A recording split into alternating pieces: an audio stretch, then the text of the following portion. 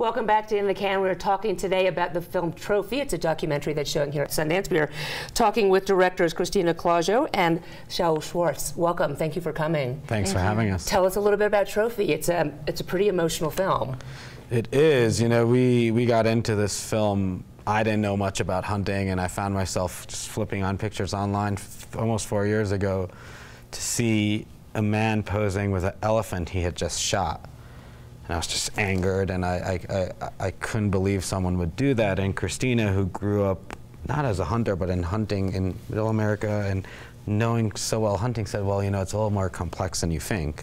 And so we got into a discussion and quickly started looking into the subject, and I was surprised how much we would learn, and that kind of led to the beginning of making Trophy. And Cristina, it is much more complex, because I went in, as most people will, with preconceived notion, and you love the animals, but it's much more difficult than that. Yeah, it's very much in the gray. You know, you think about hunting and you have your preconceived notions of what it is and what it isn't, right. And I think we did too coming in. But as we continued on the journey of creating the film, it was amazing how much this world just opened up from the hunting side, and then looking more in the breeding side and looking at the conservation side and all these things. And you really live in the grays between the two worlds. How did you put it together? What was your reception from the people that you wanted to include in your film? We wanted to empower, we wanted to talk, you know, again, we came from kind of this left side of not understanding it, so we wanted to make sure we're giving a voice to people who believe in putting a value to an animal, in a sense commodifying it. And, you know, they were the center stage. We talked to the other side. We didn't want to mock them and be cheap to them. We did want to be, you know, I think a journalist should always listen to the side and be curious to people he doesn't necessarily agree with. And so that was kind of our foundation walking in, to understand why they believe in it and to try and get past this thought of how can it make sense that you need to kill something to preserve it. It just emotionally doesn't sit right. Difficult to tell the story when you obviously have your own emotions and feelings about it. Right. Were you trying to make it objective? Did you actually have a point of view that you're trying to put across with this film? I think we weren't necessarily trying to have a point of view, but instead, again, live in the grays and understand and empathize with all the characters that we were part of the film, and understand both sides of it, because it is a complex issue.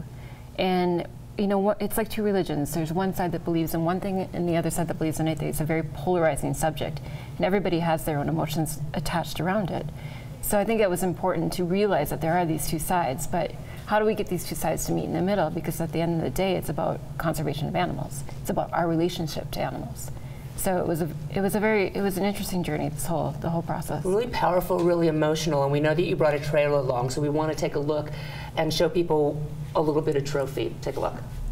So this movie, and there's one particular scene that I cried all the way through, and I have to imagine that you, as animal lovers as well, had a difficult time watching some of it.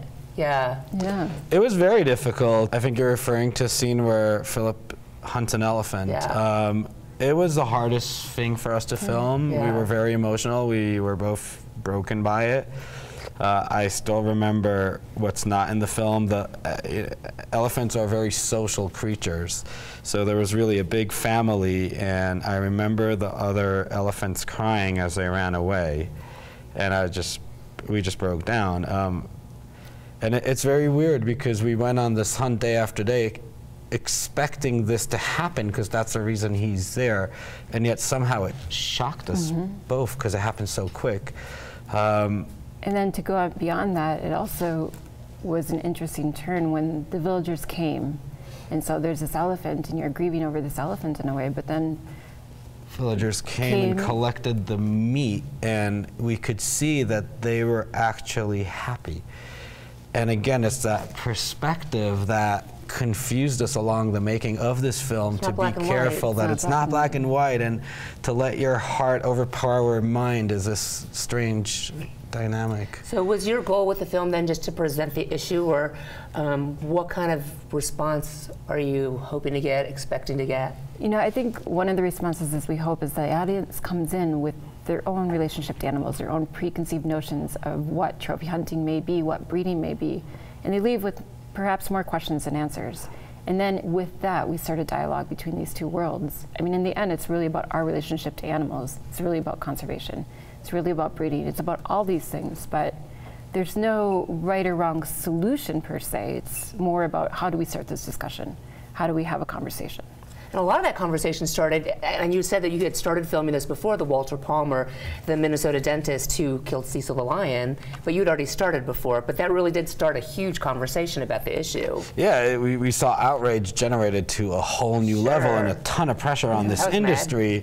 And it was funny because I was like, well, if I wasn't filming already and in the subject, I'd just be flat out mad. Right. And the truth is, it can anger you, and it's okay to have an opinion that you should not do this, but Walter Palmer, I mean, they did shoot a lion that had a collar, and that's clearly something you shouldn't do. But just to be clear, when you hunt, you have something called a PH, a professional hunter. And as a hunter, you're really in their hands. So to be honest, he didn't do anything wrong. It was a legal hunt, and that angers people even more in a weird way. But, you know, again, like, I think it's important to spark people talking about this and understanding that just anger is not going to solve issues, because I do really believe that on all sides, people want to see this trend of animals declining change. And we don't have that much time. It's a scary thought. It is a scary thought. It really is. So the movie is debuting tonight at 5:15 at Prospector Theater, but you can get tickets all week long, and I'm sure this is gonna spark a lot of conversation. A lot of tissues, I think, will be coming out. But thank you for making this film an important one, and congratulations on bringing it here to Sundance. Thank you so much. Absolutely, thank you. And that's it for this wonderful interview with Trophy, talking about Trophy here on In the Can. Be right back.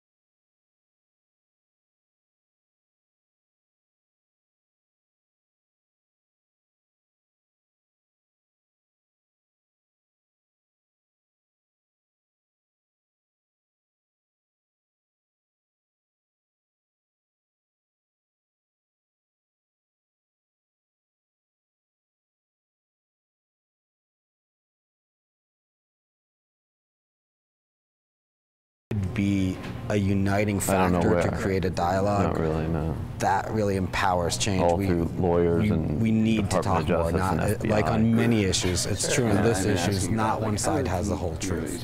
Did making the film change your mind any about trophy hunting? No, he's deep end. No, I mean, Yeah, I think so. I came in when news stories are much breaking more that this middle is, of you know, Putin's #1 enemy, Yeah. there's no Skyping in. Right at passage. I mean, there'll definitely be FSB agents at our screenings. So I knew that the world existed. For sure, certainly today. They're there. So it's interesting to walk into it and see how it's like a huge industry and all the things that come with it. You know, you have the safari hunts, you have the clothing, you have people saving money in order to go on these hunts. And so I think the perspective is just that it opened a whole entire world around trophy hunting that I don't think either of us knew existed. It really is crazy money when you're talking about how much money these hunters are paying to bring back that animal home. Yeah, a rhino, for example, could go up to $350,000. Yeah. But you know, you do have to look at it that the more they pay, the more there's a chance that that money will trickle down to do good stuff. Did you find that to be true? It's not always true, and I think that's something that hunting has to live up to. On paper, as confusing as it sounds, there is a case to be made, and on some occasions on the ground, it's true. But definitely, I'd say the biggest problem with hunting is getting through the corruption in Africa and making the money trickle down to where it needs to be. Because they don't have money. This is a way for them to make money. Right. Yeah. Yeah. We need to give African people a way to help us conserve. If we just come in there with our way of thinking and they don't have any interest in it, it won't work.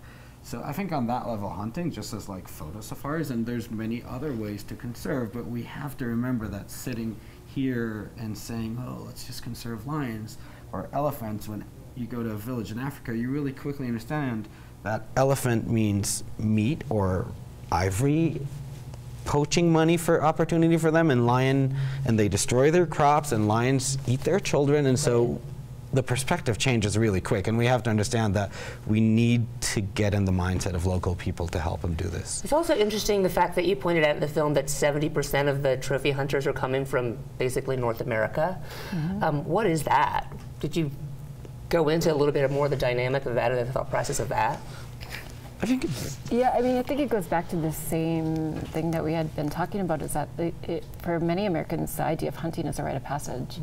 You know, at the beginning of the film, we have a scene with a father and a son. Yep. And it becomes circular because at the end of the film, Philip takes a journey to hunt the big five. But everybody starts from somewhere. And I think that idea, you know, has transcended, and there's been this demand. And then there's created this industry that supplies the demand. And so I think it's interesting how it's very much American driven, but I think it comes from that very basic relationship to animals and the rite of passage.